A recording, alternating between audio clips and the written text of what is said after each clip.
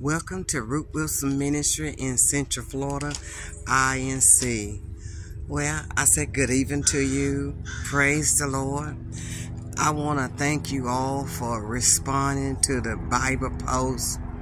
You know, I love the Bible. I just live off the Bible. I want to thank you for just responding, period. It have been a blessing.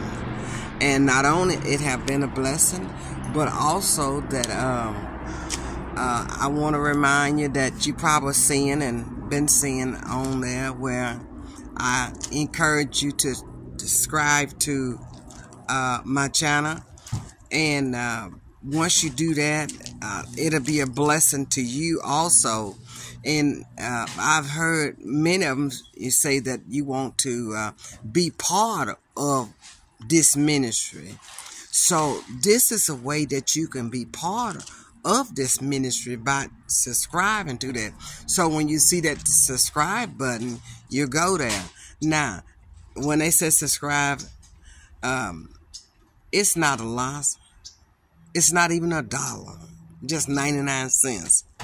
And then not only that, but many things that we will bring and talk to you about, and many stuff that we will have going on that will also bless you. And I want to continue blessing you. And, you know, where you'll be a blessing to others on this earth. And I'm grateful myself.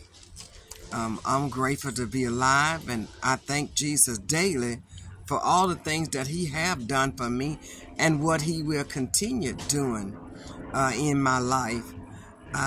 Like I said, this year I made it 70, and I am grateful and thankful to be 70 years old, because I know if it had not been for Jesus on my side, I would never reach 70.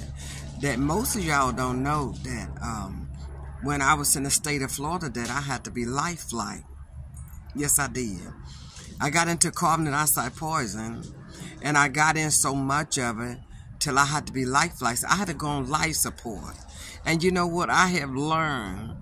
And Jesus said to me, I'm not ready for you. That's why the blessing is over my life so much, because Jesus re-anointed me and he kept me here. So again, welcome to every one of y'all. Welcome. Welcome. And I do stop. I do thank you for stopping by. There's many other places that you can stop by, but thank you for stopping by this ministry and say hello. Thank you. May God bless you. Continue in Jesus' name. And remember, for God so loved the world that he gave his only begotten Son, whosoever believe in him shall not perish but have everlasting life.